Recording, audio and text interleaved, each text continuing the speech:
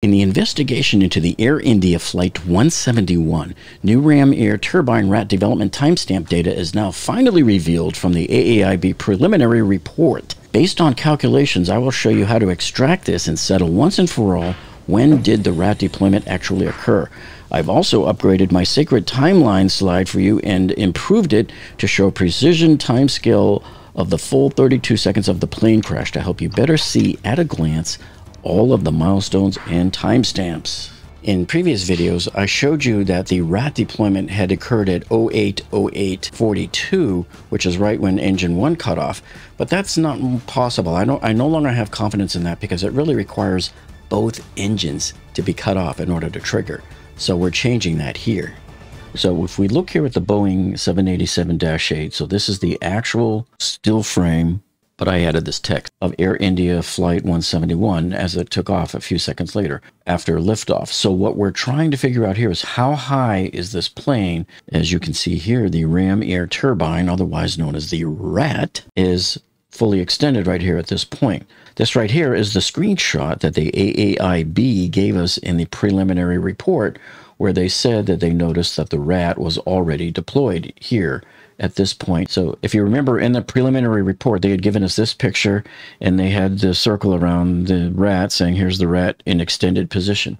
But read what it says in their verbiage. It says that CCTV footage obtained from the airport showed the Ram Air turbine getting deployed during the initial climb immediately after liftoff. Now, of course, everybody's focusing on this word right here, immediately.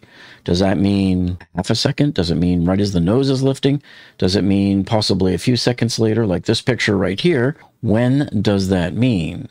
I'm going by their verbiage. So anyway, what we need to do to determine how far along into the liftoff is this, and we can actually calculate this because the length of a 787-8 is 186 feet, right? So we can use this, the length of the plane here, close, fairly approximate, probably within a foot or so of the length and the height that it is from the ground. So I'm going to grab my little measuring stick here that I've made. I made it to be the same length of the plane. All right, so I'm going to measure our height down to the ground. Now, the runway is right here, right at the bottom of it. So this is where the plane was taking off from. You can't just determine the altitude of how high this plane is by the nose. And that's because of potential errors due to the wind tunnel effects and all that around the nose. And for the same reason, you can't do it at the tail. So where is the actual height of the plane then? So it turns out the height of the plane then is going to be where the static ports are that determine your pressure altitude. And so usually those static ports are located right here on your fuselage. And it makes sense because I've seen estimates that pointed at about 40 feet beyond the nose here. Okay, so knowing where they are on the plane, I'm just going to put it probably somewhere around this point. So the altitude of the plane should be measured right here then, somewhere in this area. Since we know this is 186 feet, what is this point? Okay, so I'm going to go ahead and just put this here like this and say that's going to be the point right there. Okay, so we have 10 segments here. So it looks like it's about 10% off of the max height of 186 feet. So we have 186 times 0.9. So that's our altitude of the plane is now 167.4. Okay, so we have now established that the altitude of the plane taken right at that point is 167.4 feet. And why this is so important that I went through that exercise there is because once they start releasing altitude values, it's most likely going to be quoted from these static ports. So now knowing what the angle of the plane is and knowing what the altitude is, and we know what the speed was when it was taking off, and we can incorporate all of these into a formula, and we can help determine how long after takeoff was this. Okay, so here's my assumptions to calculate really how long it's been since liftoff in this photograph. So there's our aircraft. We know that the VR is 155 knots. That was from the preliminary report. An initial climb rate is typically 2,500 feet per minute or 42 feet per second. And of course, the pitch angle is normally 12 to 15 degrees nose up. That's typical for your climb out. And then altitude, we know that it was 167 feet as I calculated on the previous slide. So when you plug all of these in here, really the time that it took to get to 167 feet is the altitude that you're at divided by the climb rate. So as it turns out, it's 3.98 seconds, or approximately 4 seconds. Now this is pretty monumental for us because this tells us something here. This tells us that the rat was deployed on this flight 4 seconds after liftoff, right here. So that's what this screen grab is telling us right here, that this is 4 seconds after liftoff. You've probably watched many videos on this plane crash. This is the very first video you've seen that tells you what timestamp this picture was taken at. Supposing you want to challenge me on this and you don't agree with me that I'm saying that the photograph is showing that it's 4 seconds since liftoff, which would be this point right here, because here's our normal climb line right here.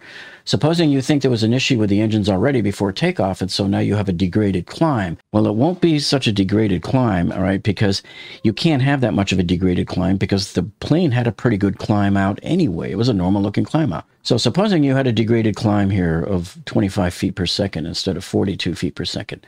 That's this line right here. This would take you out to about 6.5 seconds.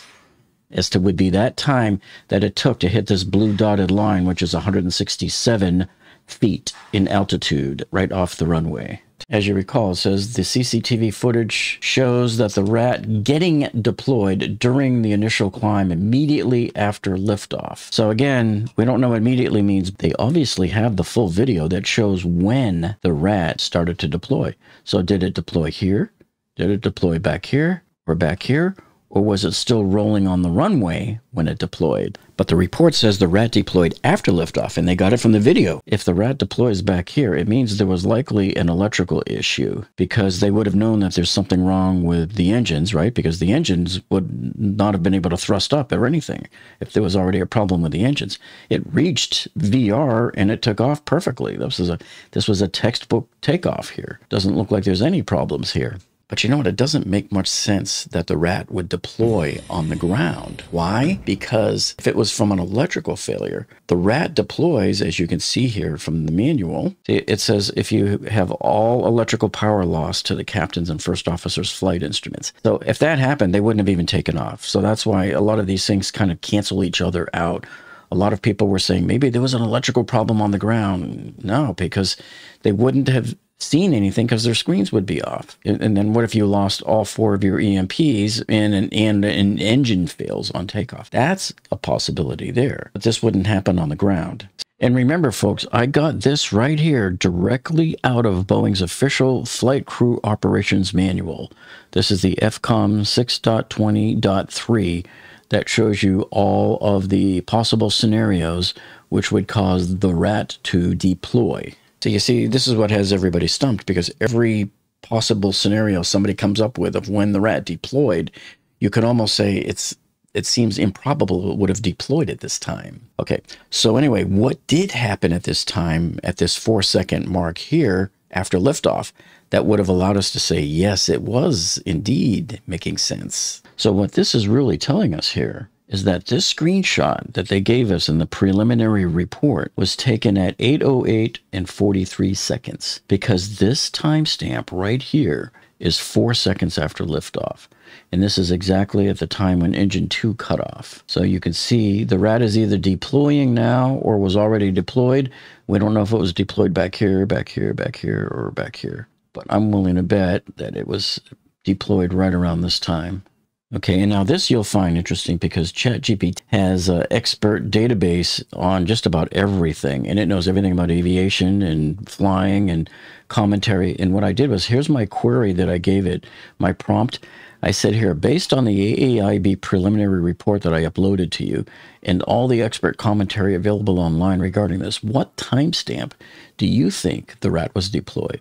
And so it goes on here, and it talks about its analysis, and it mentions these key points here. So engine 1 cut off at 8:08:42, engine 2 cut off at 8:08:43, and this right here would be the conclusion that I came to on my previous slide that I showed you, where we were calculating how long after liftoff was that picture taken. And then here it shows, you know, when the hydraulics kicked in, about 4 seconds later. So it says here the rat deploys automatically only when both engines are off or lost, or if you have No APU or other electronic hydraulic sources that are active. So it says, given this, the trigger condition for rat deployment was only fully met at this timestamp, 8:08:43, when both engines were shut down. So then you take the rat spin up time, which is 4 to 5 seconds. And I know a lot of people are arguing online that it's 8 seconds. You know, it might be for other airplane models and other companies like Airbus, but no one has come to me with a bona fide Boeing datasheet that specifies the rat time.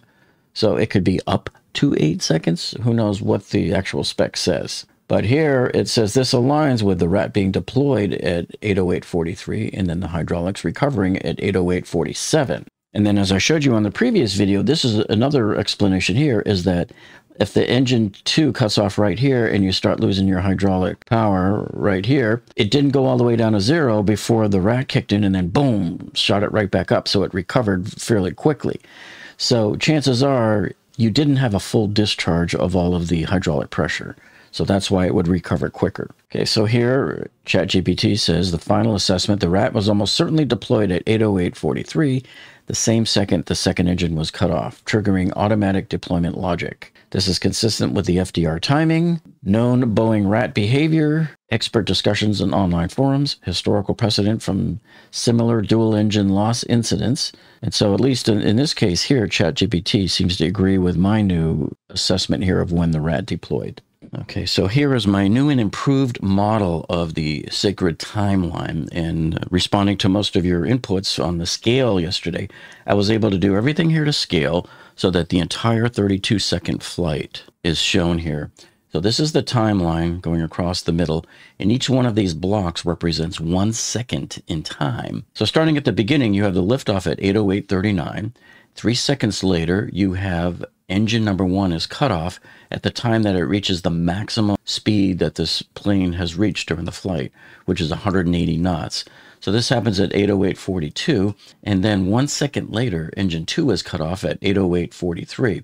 And this is now the new timestamp that we are saying that the rat deployed. And if it wasn't deployed already, and I know a lot of people think maybe it happened sometime in here or even before liftoff, but if the rat wasn't deployed already, it certainly had to have deployed by this point in time, because everybody knows there's no dispute that once you have both engines cut off, the rat is going to deploy no matter what. You know, in previous videos, we were saying it was happening here, but now I am saying it is happening here, and this is a much higher degree of confidence in this stamp right here. And so if it happened here, of course, engine 1 is now already winding down, and then engine 2 starts to wind down.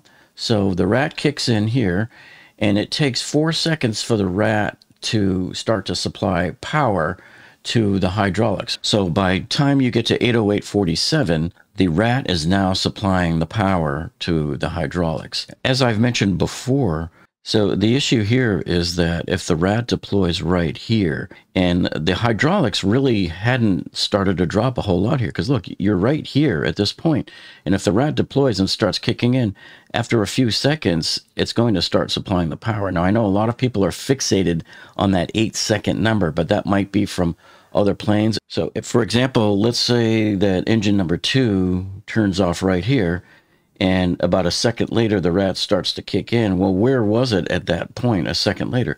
It's still at 80%. And that's even if this graph that I made here is correct. This is just sort of a pictorial graph that I made for you. The reason why it was able to get everything back up and running so quickly was because it didn't drop that quickly to begin with. Okay, so hopefully that settles that argument for everybody. And then over here at 8:08:52 is when they switch engine number 1 back on.